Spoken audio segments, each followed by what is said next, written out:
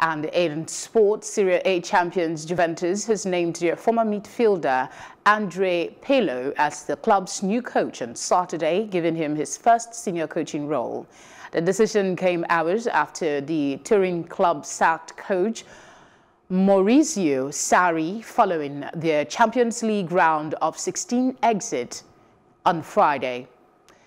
Pirlo has been promoted to the senior role only 1 week after being named as coach of Juve's under-23 side and without taking charge of a match. Pirlo played for Inter Milan, AC Milan, Juventus and New York City in his remarkable career and was a World Cup winner with Italy in 2006.